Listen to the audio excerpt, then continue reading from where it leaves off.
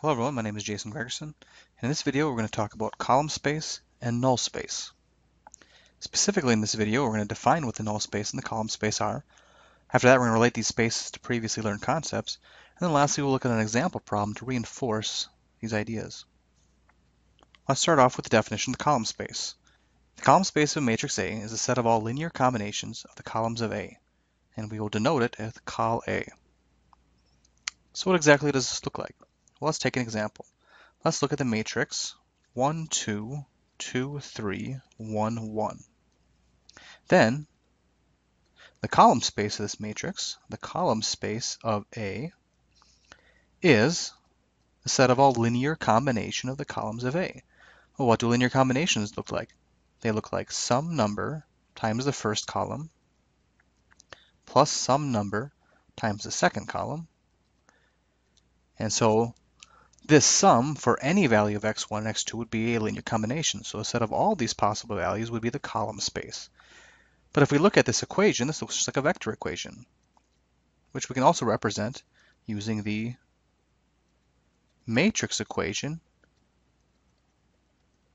like this. And so if this is A and this is X, then the output, the product of these two things, would be some B value. And so another way we can think of the column space is the set of all B's. It's all the possible B's in my matrix equation. AX equals B. So it's all the outputs of this matrix multiplication. Now we've heard of that before. All of the possible outputs is another way for the range of the transformation. So we can also think of this as the range of the transformation that models the matrix multiplication. So we can also think of it as the range of this transformation. So now we've seen what the column space looks like, but the other question should be, is this really a subspace? And if it is a subspace of what possibly larger vector space?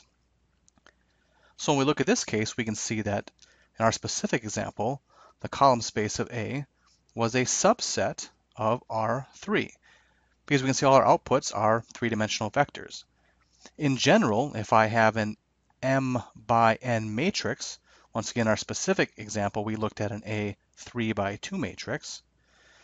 So here I'm looking at the number of rows being the dimension of my output. And so in our case, for any M by N matrix, the column space of our matrix would be a subset of Rm. So that's the first thing we can see here. So the Rm would be the larger vector space that the column space is a subset of. But now, is it actually a subspace? Well, to show that it's a subspace, we have to do three things. First, we have to show that it contains the zero vector. So our first question would be, is the zero vector in the column space of A? And sure it is, because we're looking at all the possible linear combinations of these two columns. And so one linear combination would be if I looked at x1 equals 0 and x2 equals 0. And if I did that, I would certainly get the vector 0, 0, 0. Thus 0, 0, 0 is in the column space of A. Now the next thing I have to look at is this subspace closed under vector addition and closed under scalar multiplication? So let's let U and V be two vectors that are in the column space of A. That's what we're going to start with. Now, if these vectors are in the column space, I should be able to represent them as linear combinations of the columns. So for instance, I should be able to rewrite as x1 times the first column of A plus x2 times the second column of A. I should be able to do the same thing with V. I should be able to write them as a linear combination, except different x values here, maybe 3 and 4, but both as linear combinations of the column of A.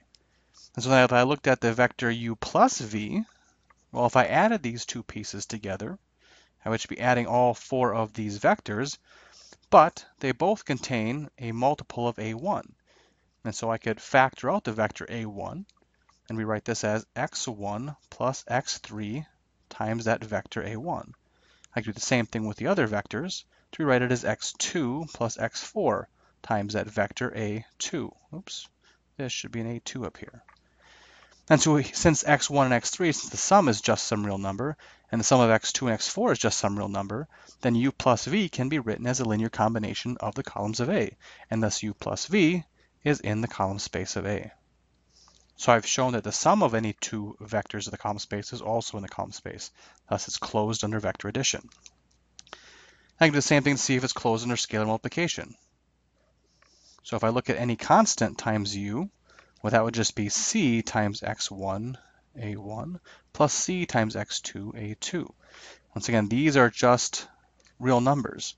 And so this is really just a different linear combination of a1 and a2. Thus, this is also in the column space of A.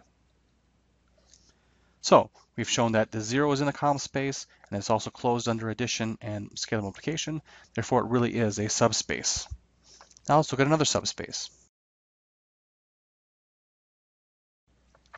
The null space.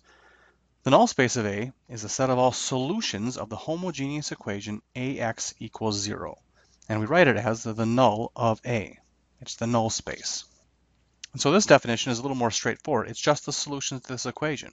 So if I have some matrix A that looks like 1, 1, 1, 2, 2, 3, this is my matrix A, then any x vector that makes this thing true, any of these inputs, would be a member of the null space of A.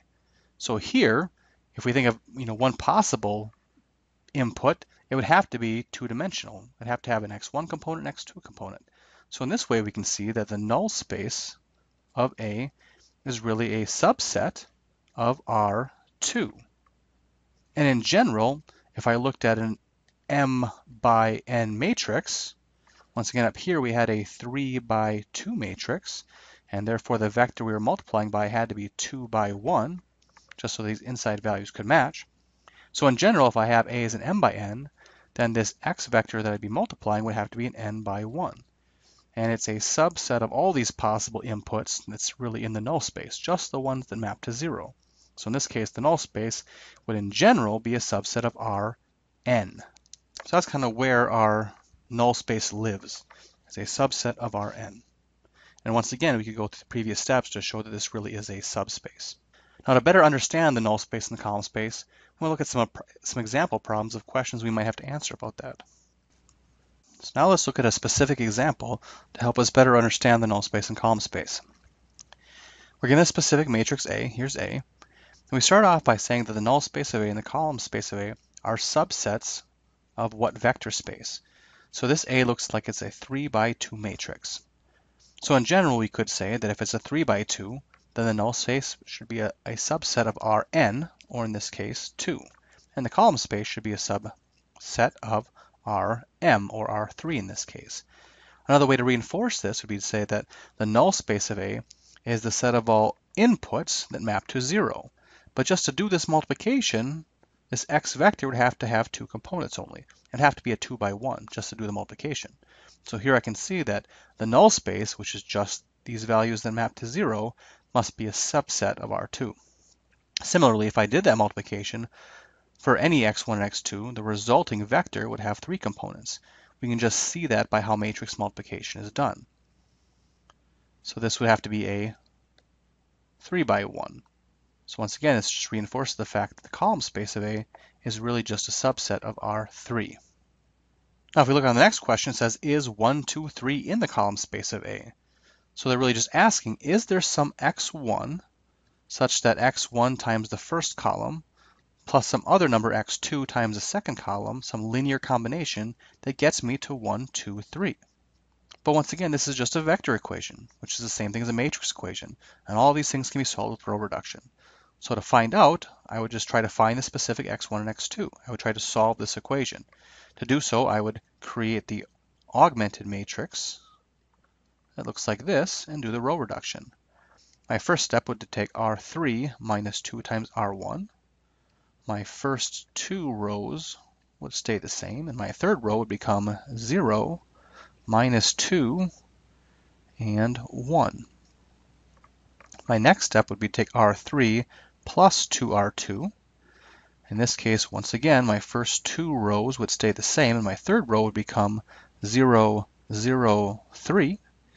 And at this point, I am in REF, and I can identify my pivot positions. Now I have a pivot position in the far right-hand column of this augmented matrix, and that tells me there's no solution to this equation. Thus, there is no x1 and x2, where I could take those and find that linear combination that gets me to the vector 1, 2, 3. So the result is that no, 1, 2, 3 does not belong to the column space of A. Well, the next question says, is 1, 2 in the null space of A? Well, if it's in the null space of A, then the product, A times this vector, 1, 2, should get me to the 0 vector. So to test if a specific vector is in the null space of A, I could just do the multiplication. In this case, if I did that multiplication, it looks like I get the values 3, 2, and 2, not 0, 0, 0. So no, this one is not in the null space of A. The harder question will be the next one. Describe the entire null space of A. They're not asking me to test one single vector, but rather to describe the whole space, to look for all the solutions to the homogeneous equation. So all I would have to do is solve that equation. But to solve that equation just means to take that matrix and row reduce it. So I could just take my matrix 1, 1, 0, 1, 2, 0. And if I wanted, I could augment that with 0, 0, 0. But because I know that the row reduction will not affect that last column, I can really just row reduce the matrix. And since I've already done the majority of that work in the previous problem, I know that this row reduces down to this to get REF. And if I took one more row operation to take R1 minus R2, I could put in RREF, and it would look like this. And so here I can see that my solutions are just x1 equals 0 and x2 equals 0. So the only solution to the homogeneous equation in this case is the trivial solution. So if I were to describe fully the null space of A, I could actually in this case write out all the vectors that are in the subspace. In this case it is just the 0 vector. So this would be a full description of the null space. So in this video we have defined null space, defined column space. We've done some examples to support their understanding. And that concludes this video. Thank you.